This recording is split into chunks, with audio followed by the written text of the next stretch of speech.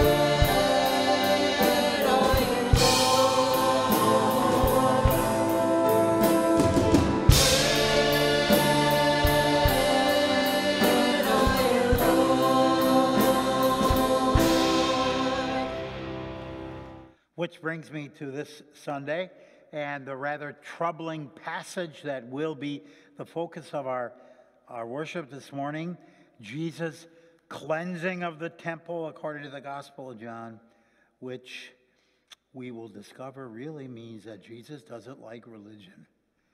and we'll find out what that means. We're here today to not be religious. We're here today to receive the gospel of Jesus Christ. So, please rise as we begin our worship. In the name of the Father, and of the Son, and of the Holy Spirit.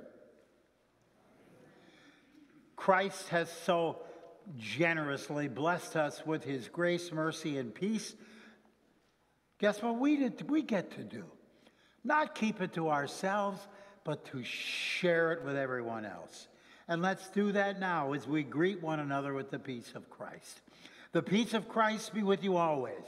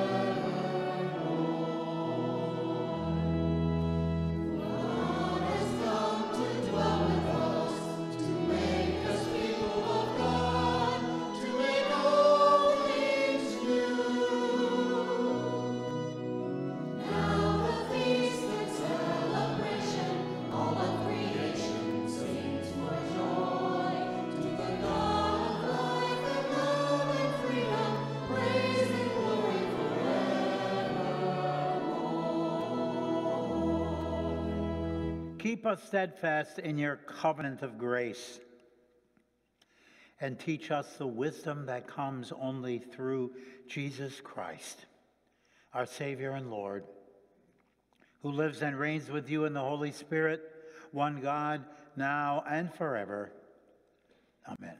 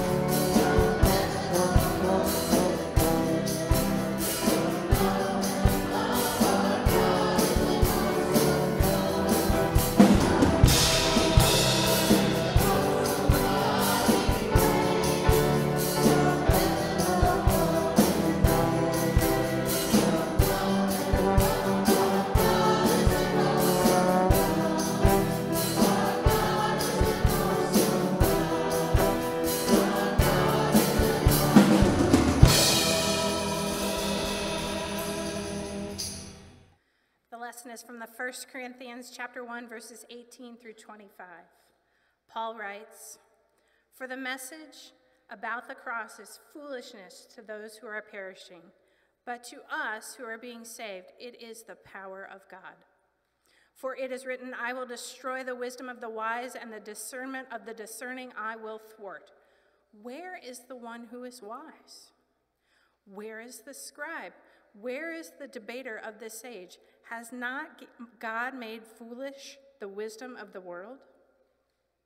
For since, in the wisdom of God, the world did not know God through wisdom, God decided through the foolishness of our proclamation to save those who believe.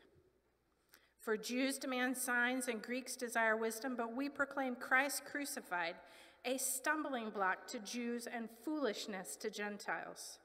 But to those who are called, both Jews and Greeks, Christ, the power of God and the wisdom of God.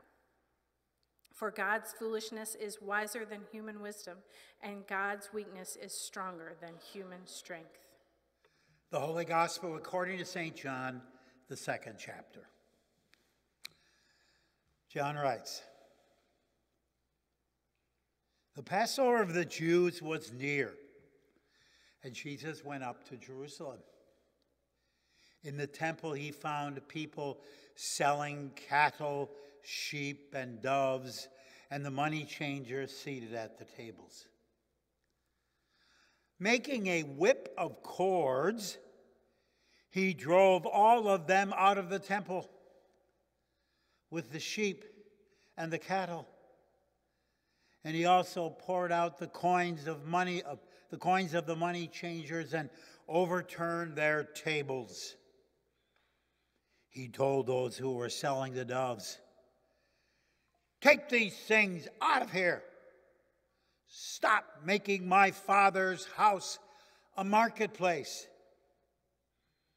His disciples remembered that it was written, 'Zeal for your house will consume me.'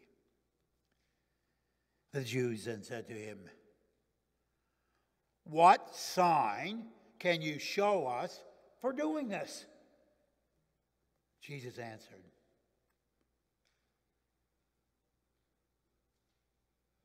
'Destroy this temple, and in 3 days I will raise it up.'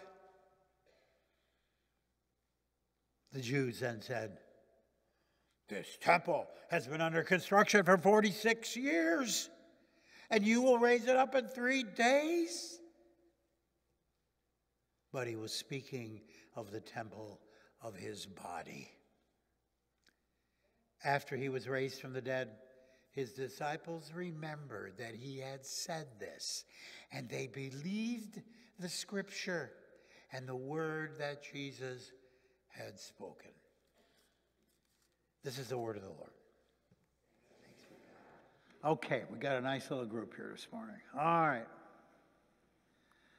I want to ask you about first. Have any of you ever worked in outside in a garden? Planted something? Get down there with your hands. What happens to your hands when you plant something in the dirt and you cover it up? They get dirty. Get dirty hands. When you come into the house, does your mom like that you got dirty hands? Oh, well, how you gonna get rid of those dirty hands? You're gonna need like this. What's this? A bar of soap. What does it say? Dial soap. Standard good hand soap to get those hands clean. Okay.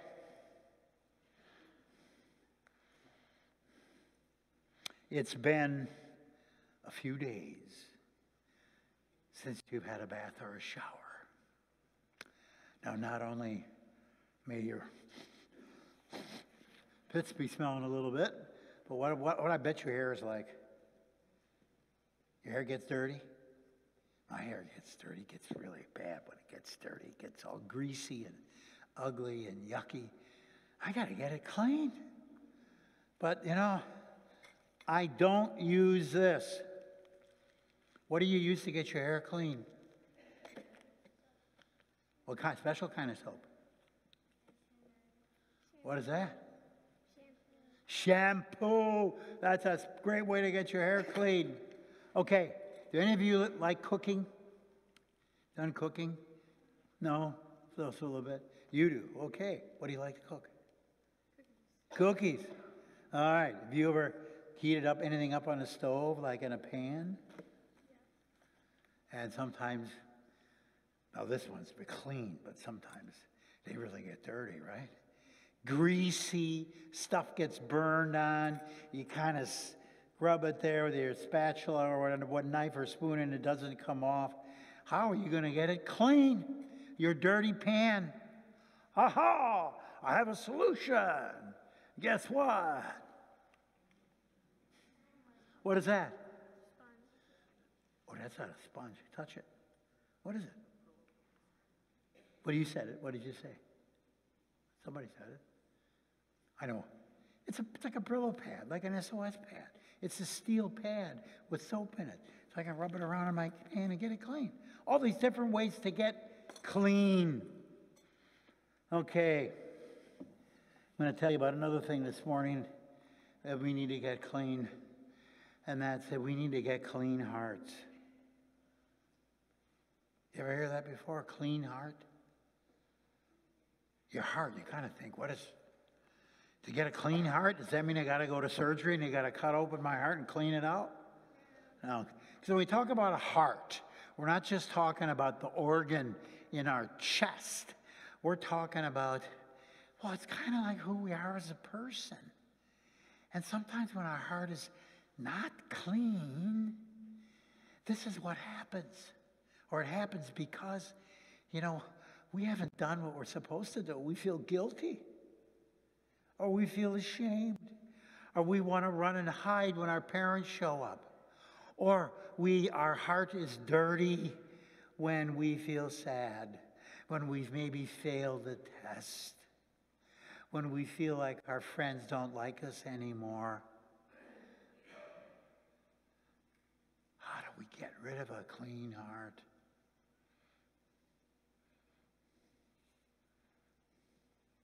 Yes?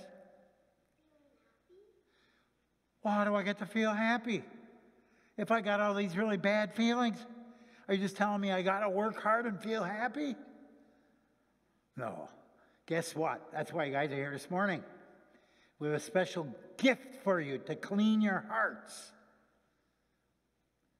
And you're all going to have a way to participate in it. Now, when you come to church, every Sunday, when we come to church at King of Glory, we always gather around that. What is that? What do we call it? That big table. The altar. We always gather. And what do we get from the altar? We get communion, right? Who of you are already receiving communion? Okay, you girls are over here. No, you are not real. Not yet. Come here, Hannah. Come up here. Come here. Come and stand right here, Hannah. Come here. What did we do yesterday when you and I met? We had class, didn't we? We sat and talked about your coming first communion. So you don't take communion. Some of you don't take communion yet, but all of you can come forward to receive the only thing that can make your hearts clean. And that's Jesus' love. So let's do that right now. I want all of you to come up here and kneel down at the communion rail. And when all of you do, whether you all get Jesus' good word like this, and I want you to listen very carefully, because this is the way you get a clean heart. I will say to you, Jesus says, you are mine. Jesus says, you are mine. Jesus says, you are mine. Jesus says, you are mine. Jesus says, you are mine. Jesus says, you are mine. Jesus says, you are mine. Jesus says, you are mine. Jesus says, you are mine. Jesus says, you are mine. Jesus says, you are mine. Jesus says, you are mine. Jesus says, you are mine. Jesus says, You are mine. Jesus says, you are mine. Trust that promise, and your hearts are clean. Boys and girls, just stay where you're at, fold your hands, bow your heads, and let's talk to God this morning in our usual echo prayer. Good morning, God. Thank you for cleaning our hearts with your love, with your good word, with your promise. Help us always to believe it, to trust it, to make it our own, and cling to it every day of our lives. In Jesus' name, amen. Now, most people, even though we are in an increasingly secular society, are not hostile to religion. Even those who describe themselves as spiritual but not religious believe, that if people would only follow the Ten Commandments, most of this world's problems would disappear. But according to today's gospel, that is exactly the kind of religion that Jesus came to end.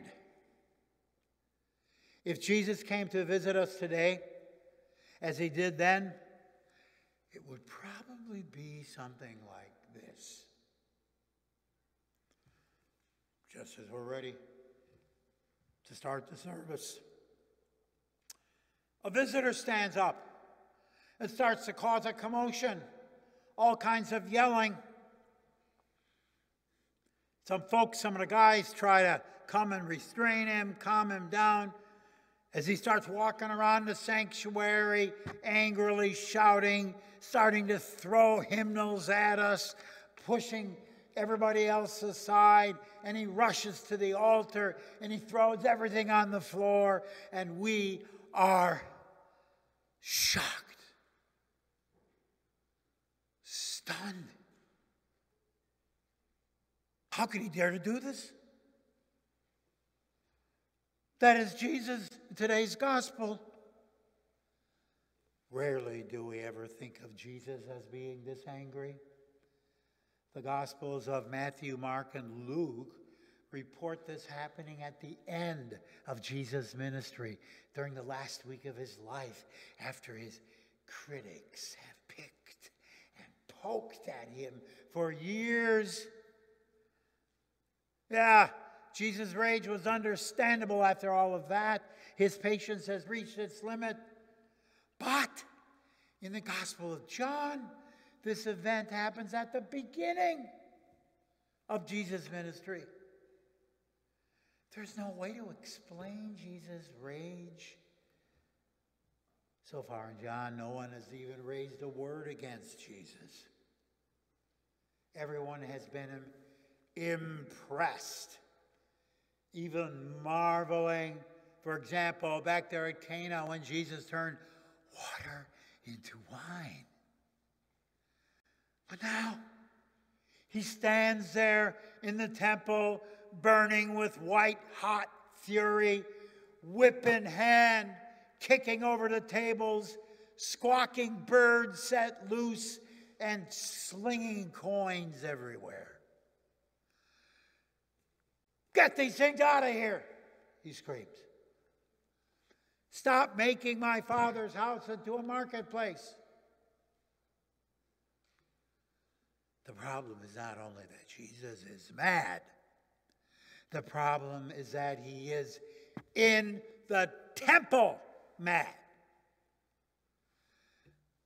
The scene occurs in the temple during Passover, the greatest religious celebration of the year for Jews. This is like Christmas Eve at King of Glory, and the candles are burning romantically in the darkness as the congregation sings Silent Night. And Jesus bursts in, angry, whip in hand, kicking over the Christmas tree and yelling, "Bah humbug!"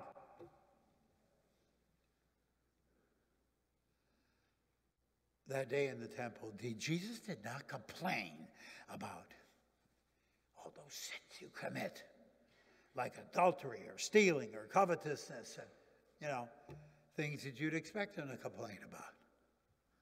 Instead, he assaults the Christmas tree, tears apart our worship service, ruins Silent Night.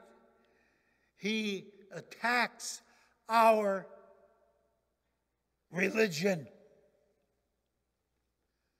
Oh, we would be okay with attacks, on those bad Pharisees and their legalism, and those horrible scribes for their snobbishness, and the crooks for their thefts, and the criminals for their violence, and the rich for their greed.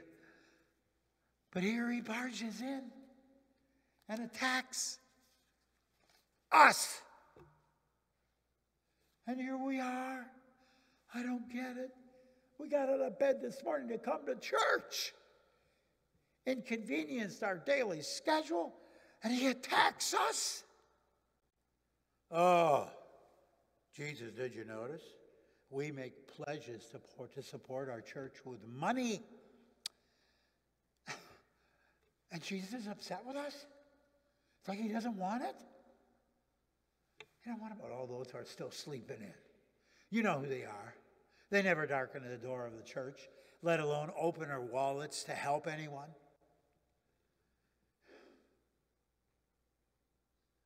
Instead of attacking them, he attacks people like us who are trying to show up and take our religion seriously. Jesus. Those merchants in the temple, they were providing a much-needed service for those who were taking their religion seriously. Roman coins, the only kind used in Jerusalem, could not be used to pay the temple tax. One needed shekels. Therefore, every time you went to your synagogue, the temple, the church, if you wanted to give an offering, you had to deal with the money changers. If you wanted to offer God an unspotted ox, unblemished lamb, a beautiful pigeon, as Scripture requires, then you got to buy one from a temple merchant.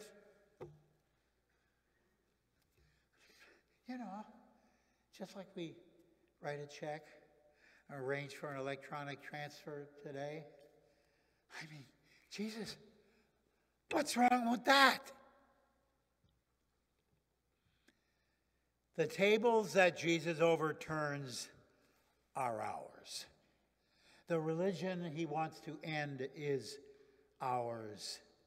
Jesus' holy outrage reminds us that we cannot reduce our relationship to God, the God of the universe, to the level of a business transaction.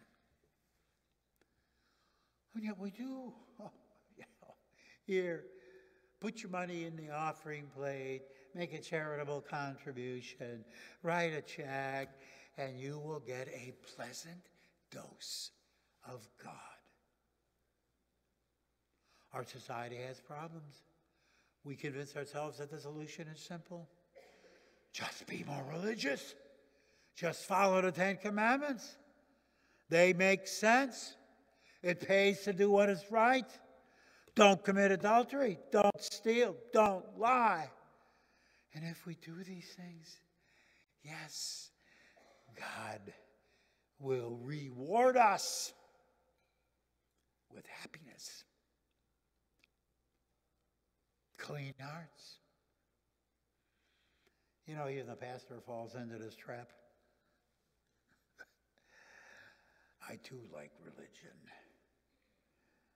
I want people to come to me with their problems so I can feel important and needed.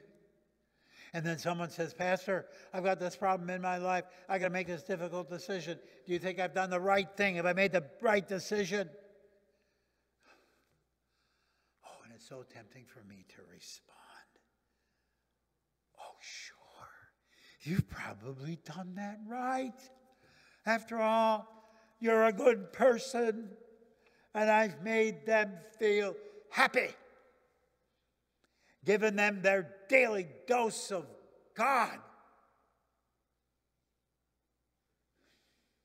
So often when we come to church, there is no sense of being on sacred ground. There is no sense of being in the temple with Jesus, where there is smoke and screams of slaughtered animals on the altar and blood trickling down the marble steps. No sense of being in the presence of a holy God. It is only a polite business transaction. Thank you, sir. You put your worries in here and your cares in here, and we will send you out with a blessing there. Very neat. We sometimes make the church into the neighborhood supermarket. Get out of bed, get dressed, open the hymnal, sing the songs, keep your eyes open, drop your money in the offering plate, stand for the benediction, and say, hello to God. And then we get to go back home, having done our duty, having gotten church out of the way by having performed our religious obligation. And this made Jesus very mad. Very, very mad. Very, very, very mad. I think John chose to tell this troubling story right up there at the front in the beginning of the gospel, because he wanted us to know right up there from the beginning of the gospel of John what kind of God we meet in Jesus. If any of us thought that our salvation was coming in the form of a nice young man from the Middle East who will turn water into wine in our weddings, invite a few of us to join his prayer group, and say nice things to us, we are terribly mistaken. John shows us Jesus pounding at the door, waving a whip, overturning the tables, driving the unleashed oxen across the new carpet and spoiling the service. Our polite religion makes him so mad. I bet that Jesus would rather be an atheist than to practice a religion like that. That brings you back to the Ten Commandments.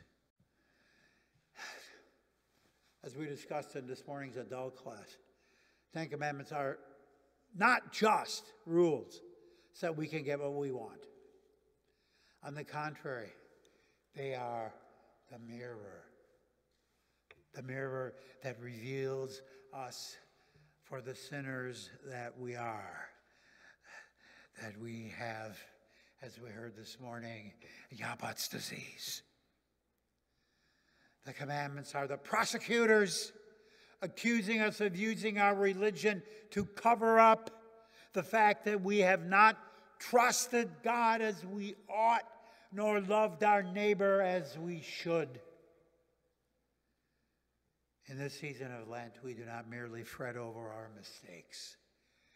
We stand before a righteous and holy God whose commandments intrude on our lives, overturn the tables, set wild birds loose, and dump coins on the floor.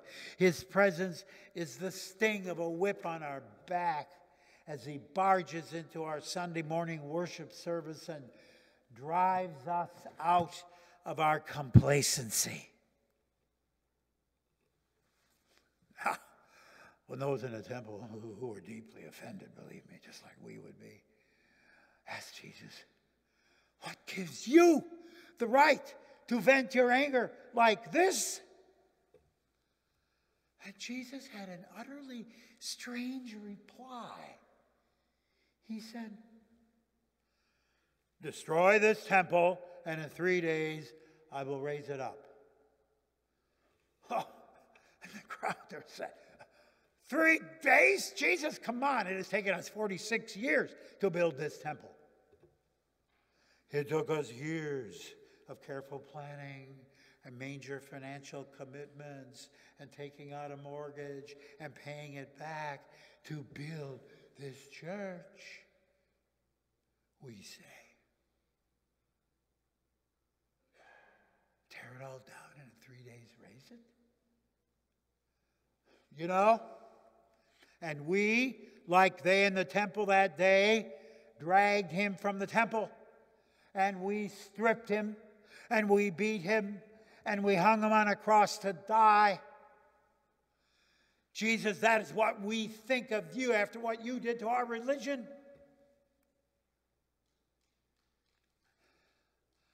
But 3 days later, when he burst forward from his tomb and kicked down the doors of death, we remembered what he said to us that day in the temple, that Sunday in church. And when we asked him for a sign of true religion, we expected him to point to our goodness. And instead he pointed to his cross, to his death and resurrection. There is the true temple. There we get the goodness of God. There we get our clean hearts, built not on our works, our accomplishments, our deeds, whatever you want to call them, but on his body and blood. And now we understand what that ruckus was all about in the temple. Now we know why he was so against our religion. Now we know where to meet God, the God we can trust.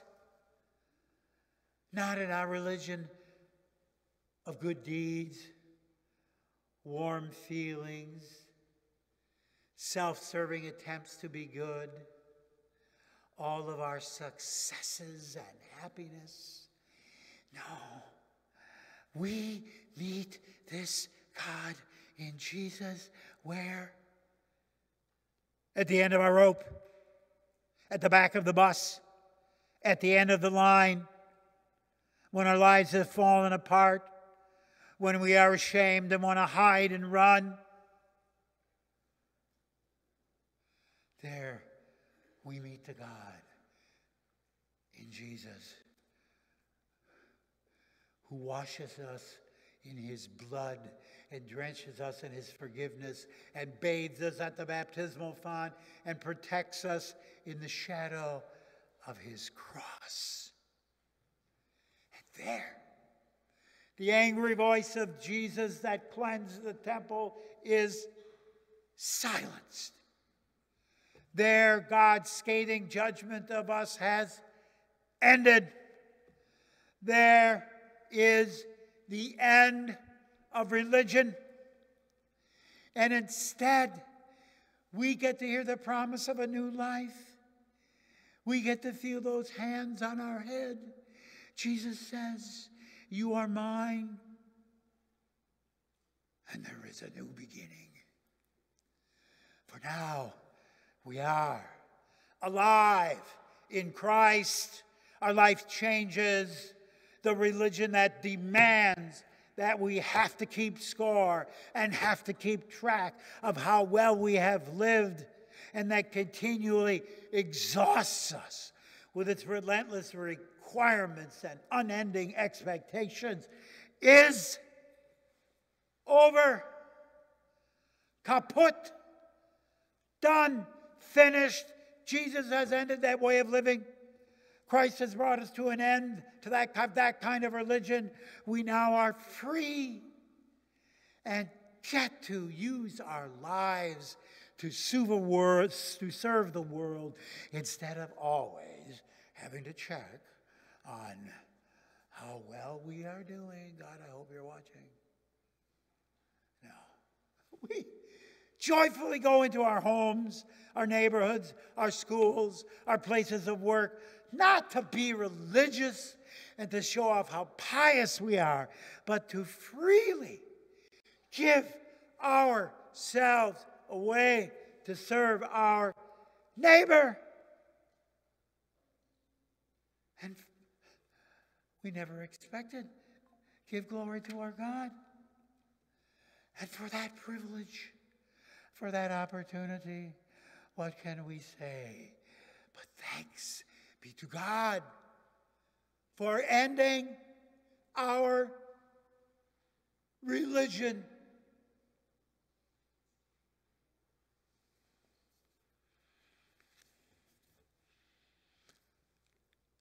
Please rise for the hymn.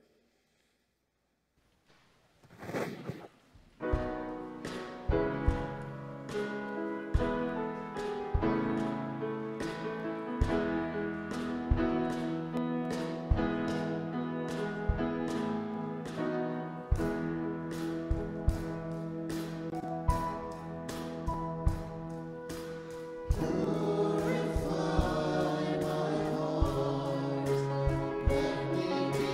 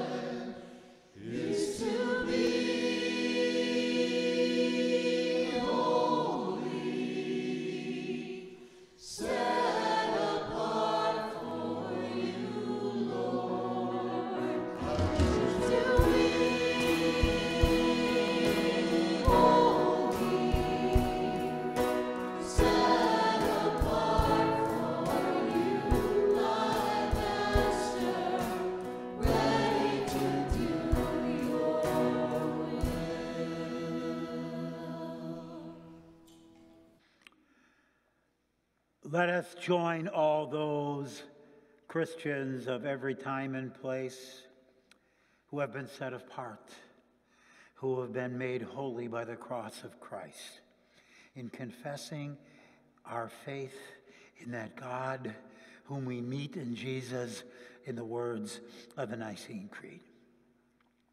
We believe in one God, the Father, the Almighty, maker of heaven and earth, of all that is seen and unseen.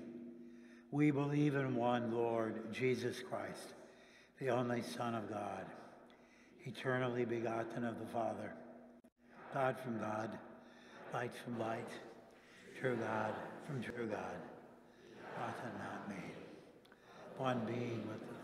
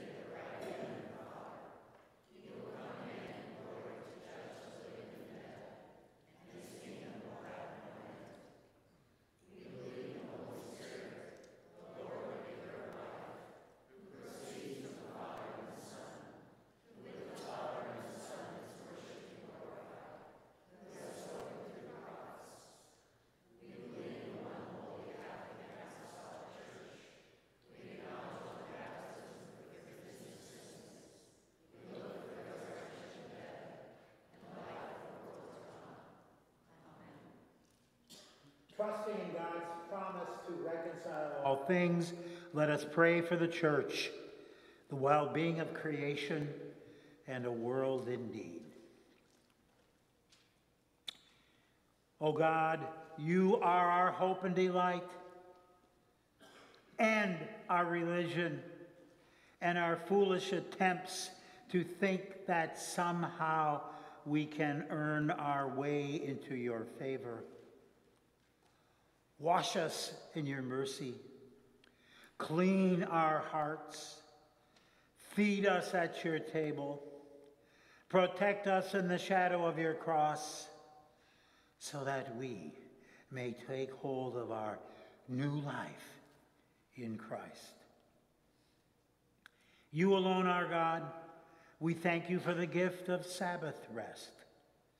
Awaken the church to the mystery of your presence and your amazing grace, and give us glad hearts as we receive the good news of your deliverance. You renew creation, protect rainforests, mountaintops, oceans, and wilderness areas from abuse, pollution, and exploitation. Unite nations, policymakers, and businesses in efforts to care for our environment. You judge the nations. We pray for an end to war and strife in every land.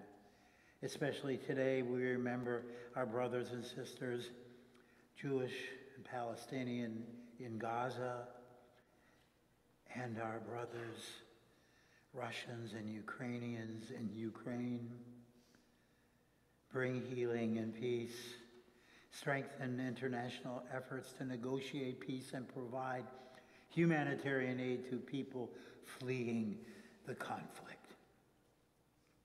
You bring healing and hope. We give thanks for physicians, nurses, researchers, therapists, and public health workers who prevent and treat illness.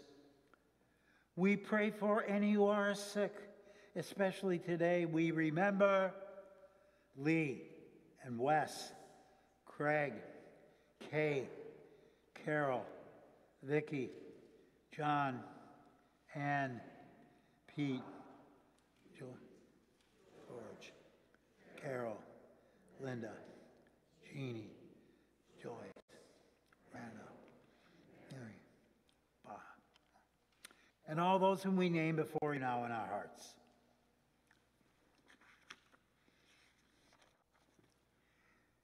You abide with your people.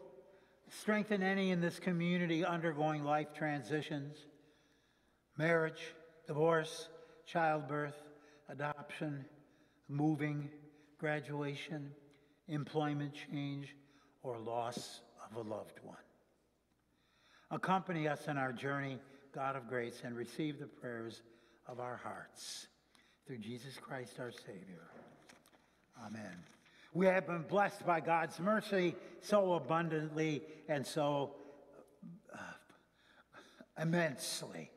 So much so that we share our time, talent, and treasure with God's work through the mission of this congregation. We thank you for your offerings.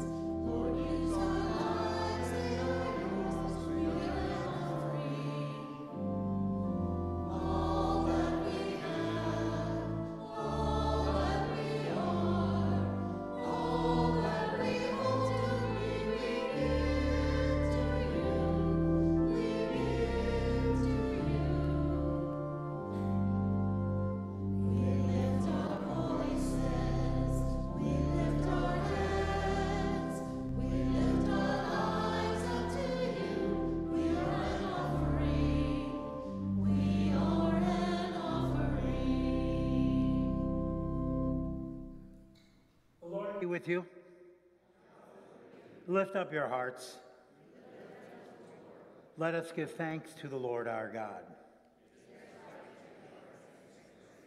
It is indeed right, our duty and our joy, that we should at all times and in all places give thanks and praise to you, Almighty and merciful God, through our Savior, Jesus Christ.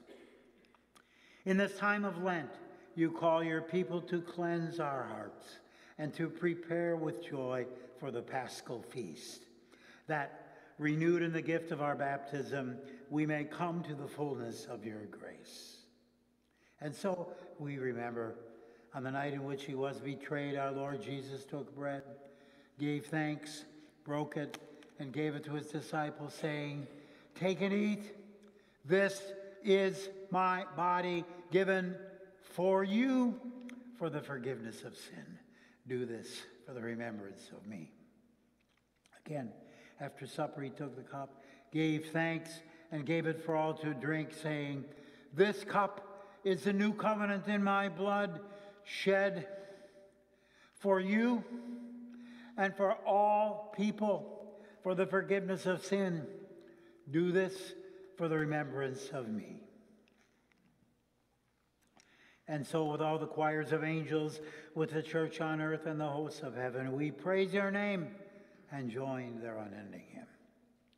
Holy, holy, holy Lord, God of power and might, heaven and earth are full of your glory. Hosanna in the highest. Blessed is he who comes in the name of the Lord. Hosanna in the highest. Let us join together in praying that prayer that Jesus himself taught us to pray. Our Father in heaven,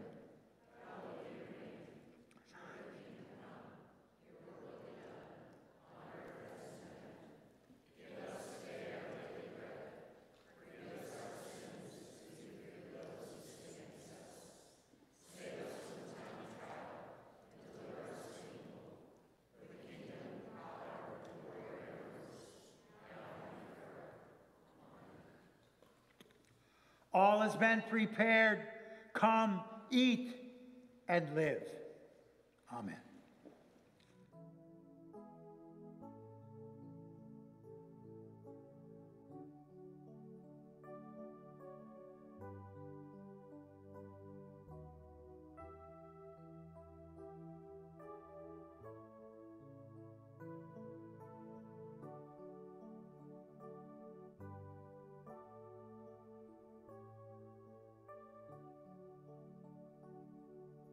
May the body and blood of our Lord and Savior, Jesus Christ, keep you strong in your faith today, tomorrow, and always. Depart in peace. Amen. The Lord bless you and keep you. The Lord make his face shine on you and be gracious to you. The Lord look upon you with his favor and give you his peace. Amen.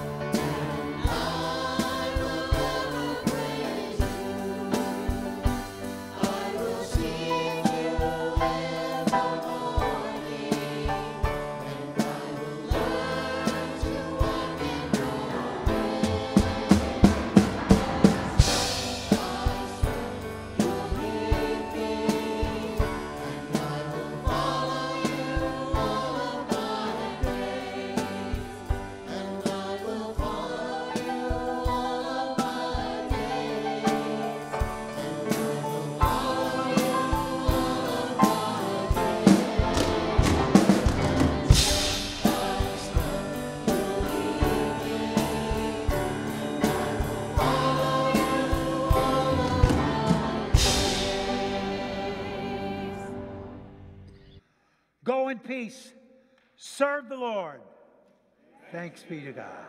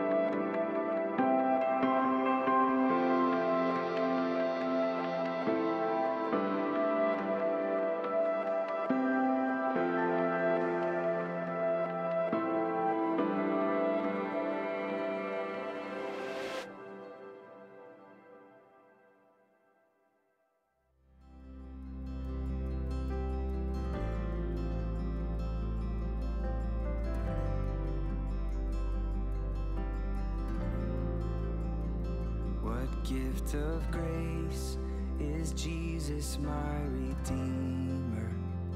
There is no more for heaven now to give. He is my joy, my righteousness and freedom, my steadfast love, my deep and boundless peace. To this I hold, my hope is only Jesus, for my life is wholly bound to His. Oh, can sing